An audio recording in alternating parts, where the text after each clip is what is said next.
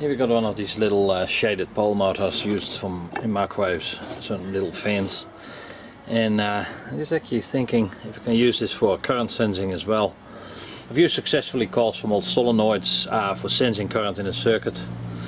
So I'm going to wrap a couple of turns of 2.5 around here and then put a test load on it and see if it actually works. I'm going to put some turns around here, and that's going to be my sensing wire, and we'll see what happens. Okay, I'm going to plug it in. I hooked up an LED to the wires from the motor winding and see if it works. Yeah, this is better. I got it now in a bit of shaded.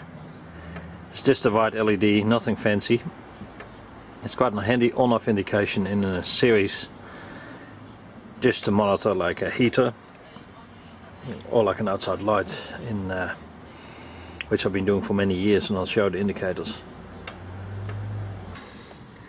I'm in pretty bright sunlight. I had to cover it up a bit, otherwise the camera doesn't see it. Indicator light works really well.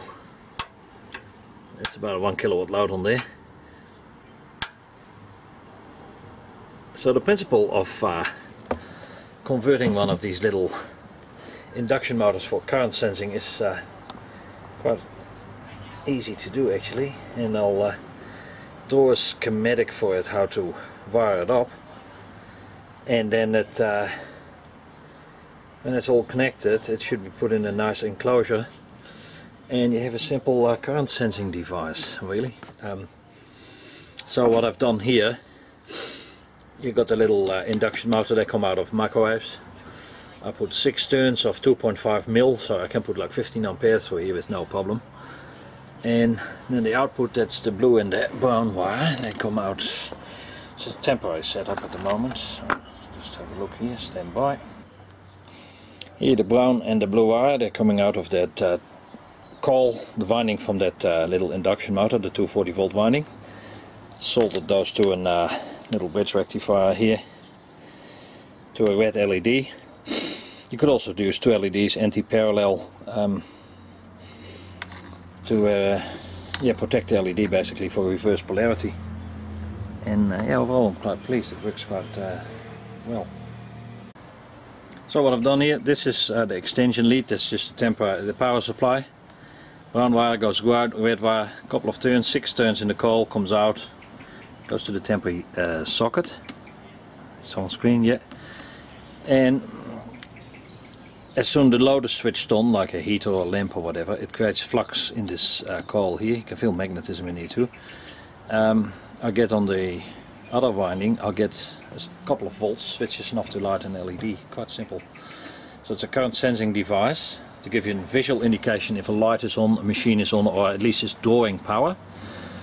So if a heating element has gone open circuit, you don't know if it's actually heating or not. And in this particular case it proves the fact. And this is the overall shot of the current sensing device.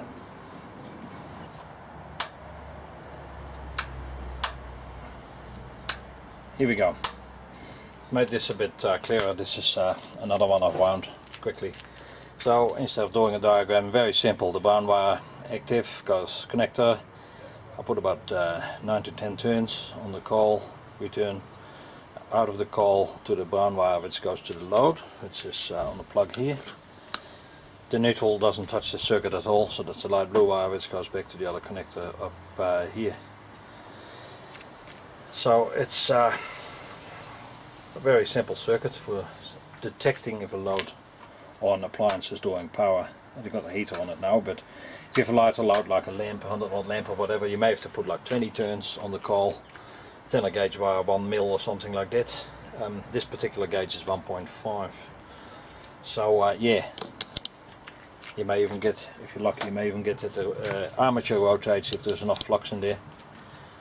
But yeah, it's a simple circuit, and it's quite handy for indicating if an appliance is using power. Nothing special about the LED. That's the AC from that coil. A little small bridge rectifier, can get out of an old TV set or anything, and then just LED. Or you could put in 2 LEDs anti-parallel. These little motors are more or less freely available on the side of the road. So this is the 220 volt coil or 120 volts, it depends what side of the world you live. And just apply, say, 8, 10, 12 turns around it for your sensing wire, and it does the job. So this little induction motor or shaded pole motor is ex-microwave oven, which is usually freely available off the side on the road. Plenty of those around. Okay. De-energize load, LED off. Cheers, Rodolco 2007.